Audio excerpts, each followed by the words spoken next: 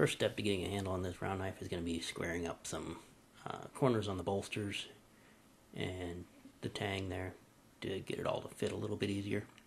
And I'm just taped up the blade with some painter's tape, and I'm using a scrap of saddle skirting to pad the vice jaws so I don't scratch anything up, so I don't have to clean up deep scratches later. And I found a chunk of maple in some scrap that I had around. It's not the most interesting grained piece of wood.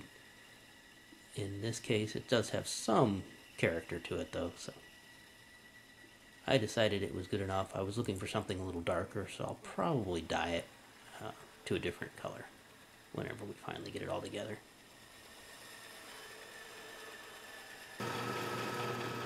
And then it's a matter of taking it over and starting to drill holes. I took a file and cut a groove along it so I have a straight line that runs across that I can see, so that I keep my drilled holes in a straight line across them.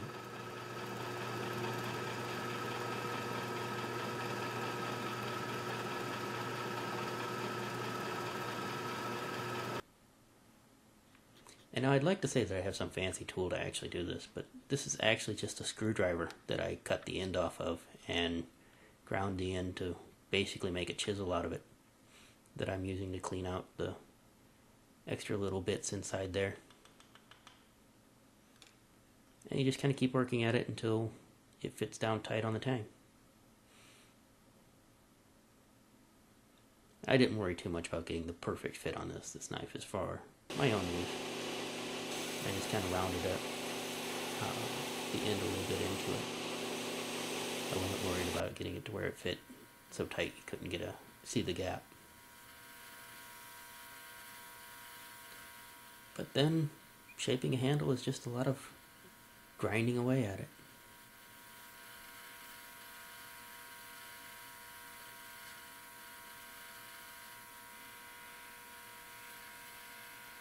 You might be able to save some effort by spending more time at the bandsaw than I did.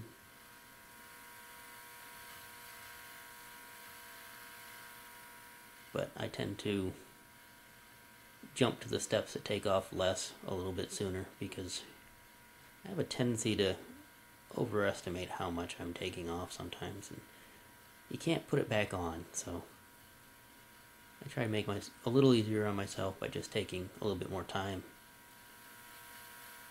and not ruining the bleed piece entirely and having to start again.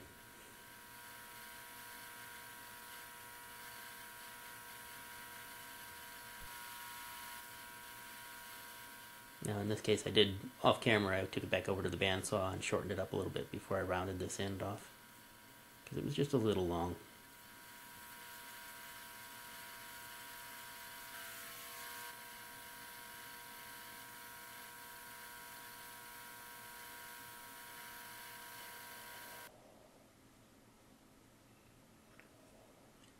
And that's basically how it's going to fit on there. I also drilled the pinhole off camera. Now the blade needed a little bit more work. I didn't have it quite thin enough on the edge, so I'm still doing kind of a final grind on the bevels. I'll have to re-etch it after this, but I knew that from the start that I wasn't quite there on it. I'm not going to quite bring it to a sharp edge just yet. I'll wait until I actually finally get into the sharpening to put the final edge on it, because I don't want to cut myself while I'm trying to work on all this.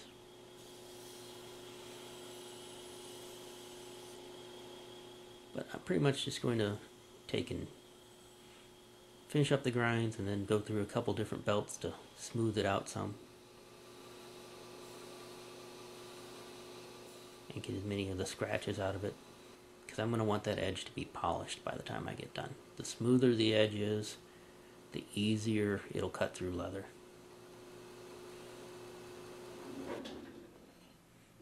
Now back to the bench, and it's time to do some hand sanding on both these pieces.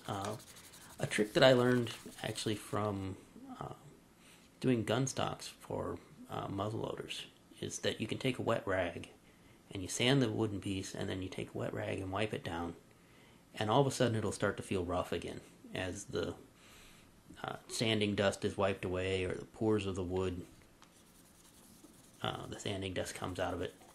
So you just kind of keep taking and wetting it down and sanding it and wetting it down until it feels smooth even after you wet it down. And you'll get a really nice finish that way. On the metal piece, of course, same thing as I did before. Just keep polishing that part that I ground on until I can't see the scratches in it from the previous grits. And I'm going to take it all the way up to 1000 grit sandpaper. And while that is down in the etch, I'm going to take and stain, or in this case dye, the piece of wood with some leather dye. And I decided I needed gloves for that, because this is probably going to be messy. But this is a light brown oil dye. I think it's sold as Pro Dye now, but this is an older bottle of it. And I'm just going to dab it on there, and it soaks in pretty well, and deeper into the wood than a lot of wood stains will. And I've always liked the way that it's come out. I'm just going to take a cloth and polish off any excess after it's had a chance to sit a few minutes. And there you go. It kind of brings out that grain nicely. And I just use wax as a finish. In this case, just paste wax.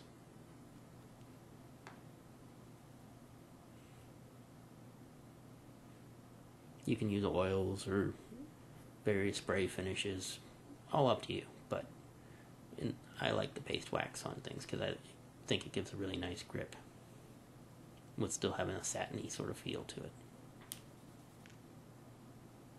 Now the blade's out of the etch.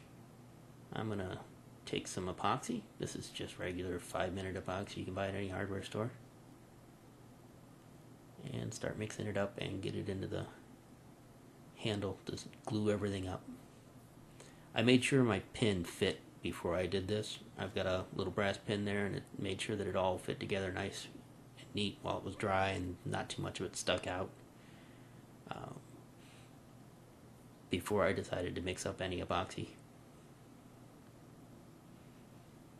So we're just going to take that pin, put some epoxy on it, slide it in there, and then take a mallet, because it's a tight fit, and tap it on in.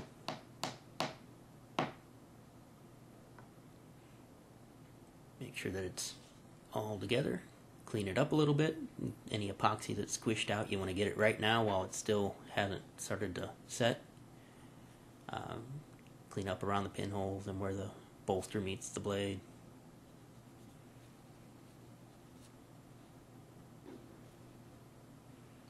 And then after that's had a chance to set, we're going to go ahead and sharpen. Now this is the last steps of sharpening. It's been through several different iterations of stones up to this point.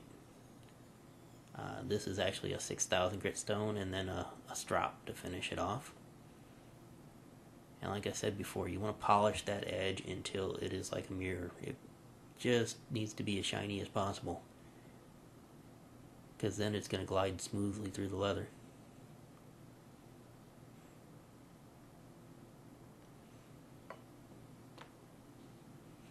Now there's all sorts of videos on YouTube where people test knives. This is a piece of 8 to 9 ounce leather because it's a leather cutting knife. That's what I'm used to cutting with them. And you see it goes right through that. That was a piece of pretty dry, hard leather that's been in the scrap bin for a while. And it does okay on the roll cut too.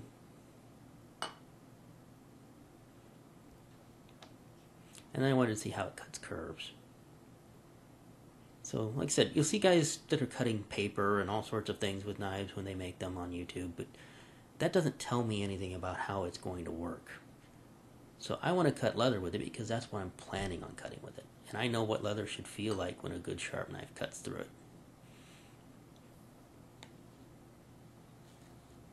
The other thing about a round knife is it's versatile in that you can use it to skive leather and thin it out where edges are going to overlap,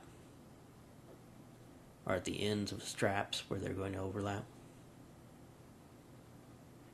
So this has to be sharp enough to fillet a piece of leather. And it did very well. I'm quite happy with how sharp I got it.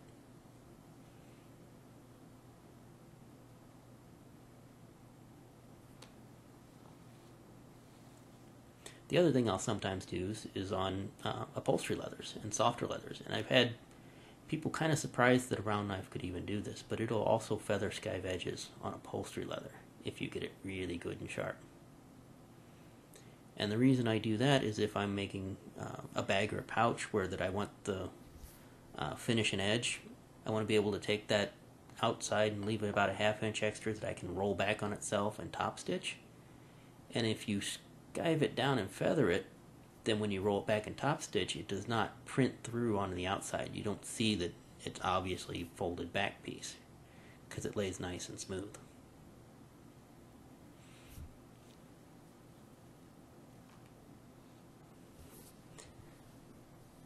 And that's the finished round knife. Next I'll have to make a sheath for it.